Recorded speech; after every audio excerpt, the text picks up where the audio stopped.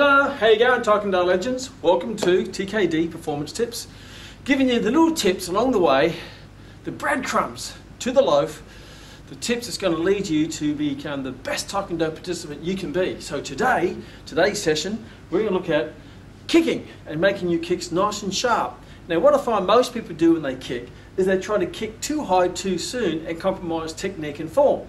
So what I want to do is go back to basic, give you some drills of how to make sure that form is spot on before you take it up in height. You're better off kicking low with good form, you're better off doing a side kick nice and with good form than high with bad form. It's going to look far more impressive. If from a pattern point of view or competition you lose more points losing balance, losing form, than you will just kicking to the wrong target, but your form is spot on. So here are some tips. Let's look at the side kick because it's one of the hardest kicks to get right. Now I'm not going to have time to go through everything, but I'm just going to go through some key things that could be helpful and give you a drill to practice this upcoming strong or week. Now first of all, make sure your back foot doesn't face directly behind, because it's very hard to keep your balance that way. Your foot should be slightly about 15 degrees off center. As a tightrope roper wouldn't walk along the rope this way, they walk that way with their feet in a slight angle because it gives them better balance. So you can see the 4 dots, and I'm just going to go through a little drill I do, whether it be on the bag or at home on my veranda, and I just have little targets that I aim for. So you may just start with the bottom dot, and all you do is you just do 10 times, just nice and slow, come up, do the side kick with correct form, and back. Now make sure your foot is not pointing upwards, it's not pointing this way or in some awkward position. Make sure your foot, your foot sword is spot on, because that makes the kick look sharp, long, elongated, and makes it look far more impressive than having a sloppy foot. So don't kick with a sloppy foot, make sure your foot is nicely in its correct form. So what you do is you do 10 slow, integrated with 10 fast. So you slowly come up, goes 10 slow, bring it back, bring it down, come up, fast, and down. Then you do 10 there, then you work your way up.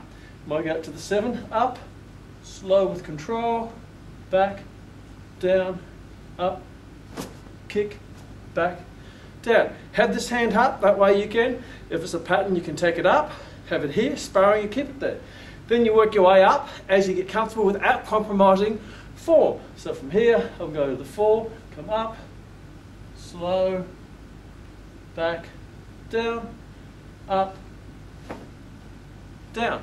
Then I can go up to the 1 as I progress. From here, slow, up, back, down, up, and down. And I just drill that to the height that you're comfortable with.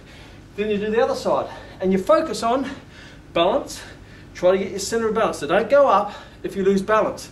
So you're better off just getting a feel for where your center of gravity is and start to get that feel. That's why you do it slow motion. So you're trying to find the feel of your balance. So there's your tips for the strong. Go home, practice that. I always suggest about 3 times a week. If you do it every day, it gets a bit overdone. 3 times a week, a little rest in between. And it can be done I do it in the kitchen, I do it in the veranda, I do it in the dojang, I can do it in the park, I can do it anywhere I am when I'm holidaying, in an apartment, doesn't matter. And many times I've been in an apartment and I've done it with a curtain. And I just practice that, because what happens is when you get into your patterns, your form just goes nice and great form and great control from all that little tip. So stay tuned, practice that, and I'll see you next strong for your next tip to make you a superb Taekwondo participant. Take one.